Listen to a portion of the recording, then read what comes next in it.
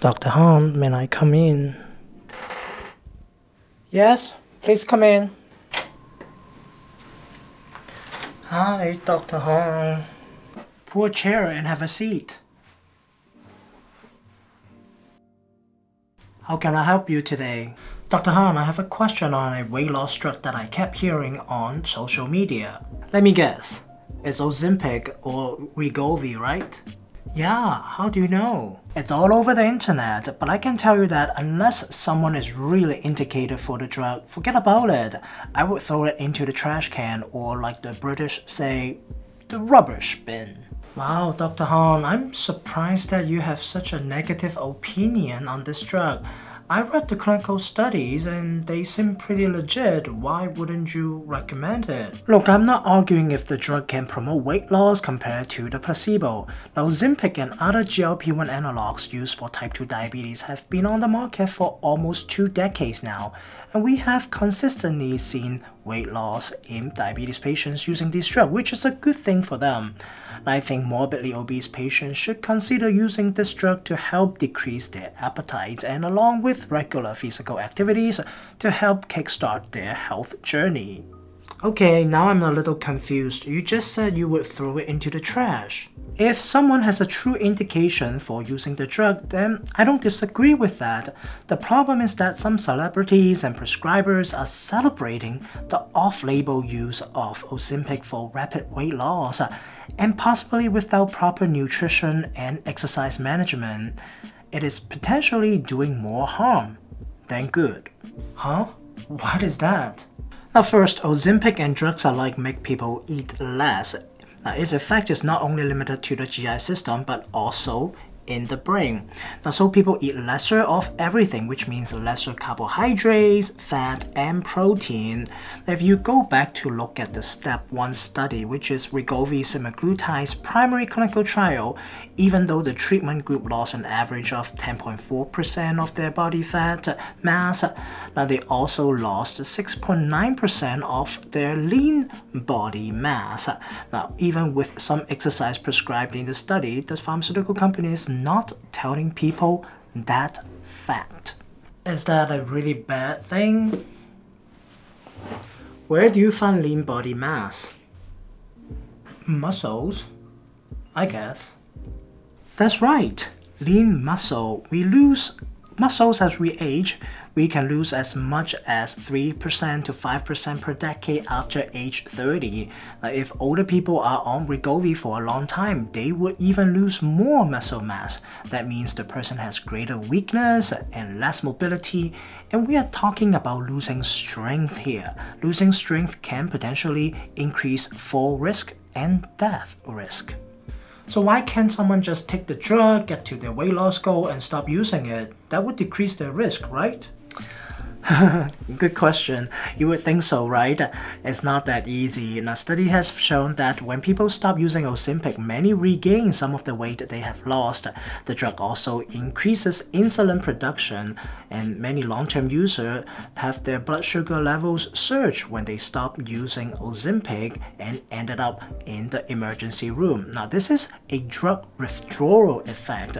We are talking about a potential lifetime drug dependency here for some people. So we are trading the obesity epidemic for an Ozempic dependency epidemic. I don't know which one is worse, but I bet companies making these drugs would be happy. I've read that Novartis is set to make about 100 billion selling the drug over the next 10 years. Wow, that's a lot of money. But I wouldn't want to get injection for my whole life. But I want to lose my weight too. It's just so difficult. Look, I used to be like you. My weight kept climbing since I started my faculty job in 2016. The pandemic put even more weight on me. In the middle of 2021, I realized I was obese and I knew I needed to do something about my weight. Well, I'm here today. I'm no longer obese and have gained a tons of muscle weight, I think. Now, it's a long story, but I can give you a shorter version. Do you want to hear that? Yeah, sure, I want to hear. Now, everyone knows diet and exercise. You eat less, you exercise more, and burn more calorie than consumption. So I first started my weight loss exercise, by exercising more in October 2021. That was the time when I realized I was obese and so lack of energy, but I was not very programmatic. I went for swimming for about 60 to 90 minutes a week, but I was not very consistent. So a year went by and I barely just lost about 8 pounds or like 4% of my body weight. So at the beginning of 2023, I started to swim a little more consistently and changed my diet to create a calorie deficit. I was able to drop an additional 9 pounds or about 5% of my body weight in 10 weeks. Which is good, but I think I hit a wall because all I was doing was cardio and I didn't feel I had gained any muscle. So about 2 months ago, near the end of March, I started to working with my own personal trainer. I connected with Rachel thanks to the sponsor, Future. Future is a fitness app that pairs you with your own highly credentialed personal trainer who will build you custom workouts and you can complete that on your own time, wherever. Being a professor can be really busy during the semester. You've seen me teaching classes, running exams, and running a lab, and serving on committees, which you don't see. So it's really hard to get to the gym during normal business hours for me and have a personal trainer to help me. But with Future, it's like having a personal trainer in my living room and when I go to the gym at odd hours. Now, upon signing up, I got a video call with my trainer Rachel and we discussed my goals and she designed a fitness plan that fits my need and schedule.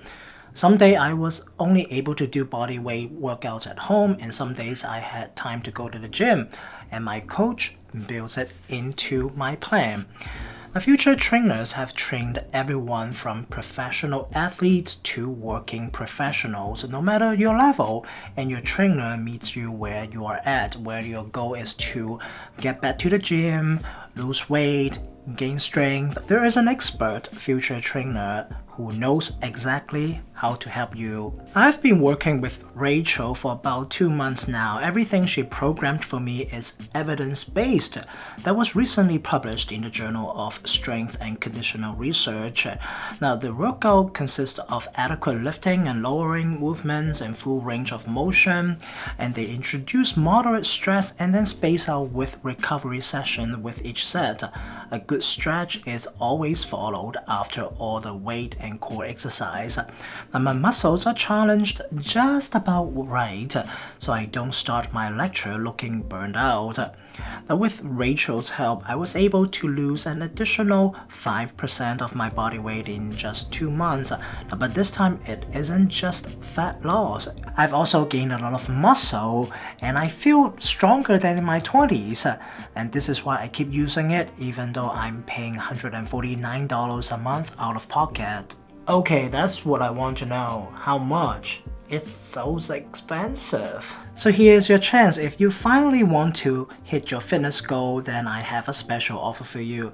If you use my link, you will get your first month with a Future trainer for only $19 before the end of May. If you sign up in June, you will get 50% off the first month.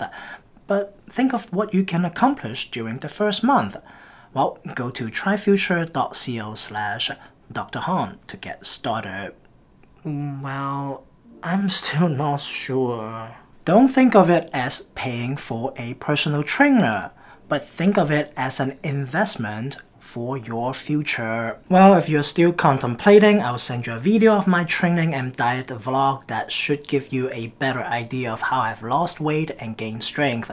Now remember, diet also play a huge part. Eating more protein-rich food is good, but you should also have a good mix of fresh fruits, vegetables, whole grains, and healthy polyunsaturated fat to make up the rest of it. Now we can save the nutritional science talk for another time. Sounds good. I didn't expect the conversation to go this way. Well, you never know what is in your future, right? So start training today and forget about Ozempic. Well, I'll talk to you next time. Take care.